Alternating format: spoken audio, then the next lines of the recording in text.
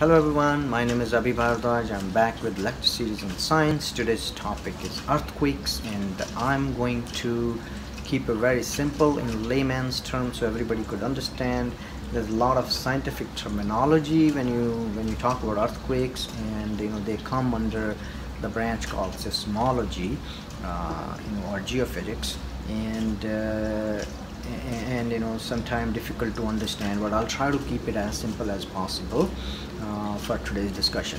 So when we talk about earthquakes, I mean, all of us either have heard about them or experienced them, and we know that most of them, when they're high intensity, they cause wide-ranging damage, and damage to property and even human life. And also I want to mention here that earthquakes, it's very difficult to predict them.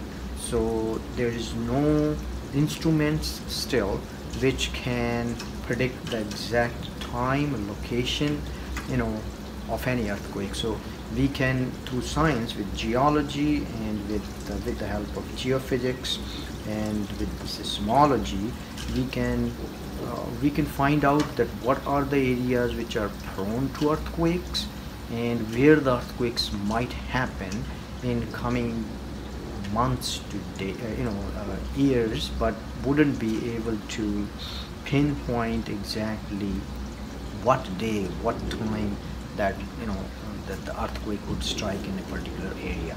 So that's very important to know. Now, to understand the earthquakes, we need to go a little bit back in history of Earth. So when you look at the Earth, it was very hot in the beginning. It started cooling down, and it formed earth crust on the outer layer slowly as it cooled down. And but when you look at inside the Earth is still very hot. It is, it's molten magma, and so what it is molten rocks. Just imagine all the rocks are melted, and that's called magma, and it comes out sometime in form of volcanoes. And so as you go in deep in the earth, and it's very much viscous. And what does that lead to is that, as I gave an example of eggshell, for example, but eggshell is one piece. Here, all the continents you see, all the landmass you see, is not in one piece. It is it's called plates. So basically, and the science is called, or the theory behind it is called plate tectonics. So what is happening is all these plates are continuously moving either over each other or apart from each other, and that is what is the main reason for the earthquakes, because that the energy gets stored and it suddenly gets released when there's a movement within these rocks. And I'm going to explain it to you in detail in shortly, but let's understand first what was Earth like in the past. So when you look at the land mass, for example, all the continents you see today were not where they are today. So they were all together as in jigsaw puzzle. So they were like in one piece, and that landmass were called Pangaea.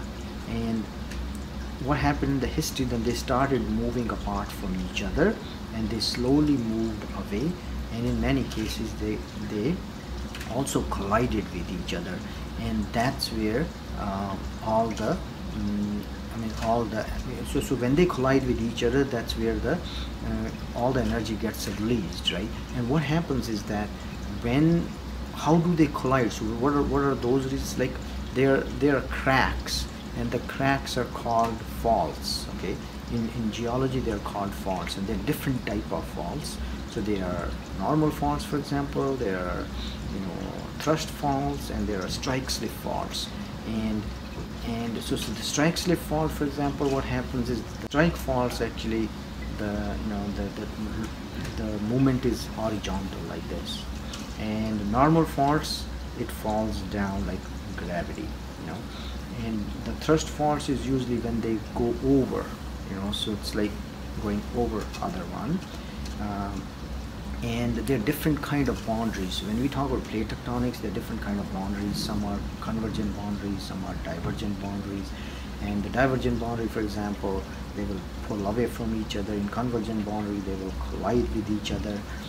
And you know, and in this process, because when you just imagine the rocks going thousands of kilometers, so when the rocks collide with each other, when they go either under or over each other, you're talking about thousands of kilometers now, and that is where that energy gets released, and that creates an earthquake. So that's very important to note. Other thing you need to know about earthquakes is that there are two types of waves mainly which are produced when an earthquake happens. One is called primary wave, other one is called secondary wave. And primary wave is the one which comes first, and the secondary one is the one which comes later. So to explain it in a layman's term, if you imagine the thunderstorm, for example, you see the lightning strikes first, and you see it first, and then the thunder sound comes after. So similarly, the P waves comes first, and then the S wave follows it. But if you happen to live in an area where the earthquake happened, so you know the exact point under that, you know, under that place where actually the earthquake happened is called epicenter. And if you happen to live in that area where the epicenter is, you're gonna find both P and S waves coming together. So it's not you know, it's not gonna be like P coming first and S coming later. So you might experience them coming very much close to each other. But if you live in an area which is far away, then you will see the P wave striking first and then S wave striking after. So it's following the P wave after a while. So that's important to note. How do we measure earthquakes? It's the instrument is called seismogram, and it makes a graph. It's like, you know, when you see the ECG, for example, it's very much similar to that, and it makes a graph. And with the help of that, the seismologists, you know, see how big the earthquake was. And earthquakes are happening every second. It's the one which are big intensity earthquakes, which causes wide-ranging damage, are the one which we are more interested in. And when you talk about the measurement of the earthquakes, the scale used is called Richter scale, and it's basically going from, you know, 0 to up to, I think, 12. But every scale going up means a lot of energy differences. Say, for example, an earthquake of 4 Richter scale and then earthquake of 5 Richter scale. The 5 would be 30 times more devastating than the energy, the amount of energy released in 5 would be 30 times more than what it would release in 4. So the difference goes very high. The most damaging earthquake starts from, I would say, around 6 Richter scale going up to 9, 10. I mean, 10 usually very rare, but you know, 9.5, these are very, very dangerous earthquakes, and they can cause a lot of damage.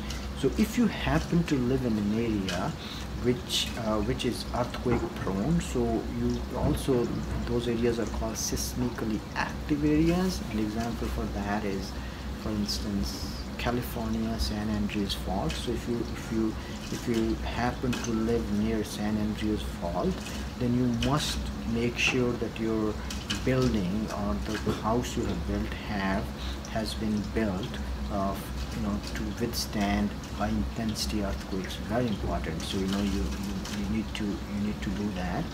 And also if you live in a coastal area, then remember that there's a lot of big intensity earthquakes which also happens under sea, and they can release huge amount of energy which can cause tsunamis.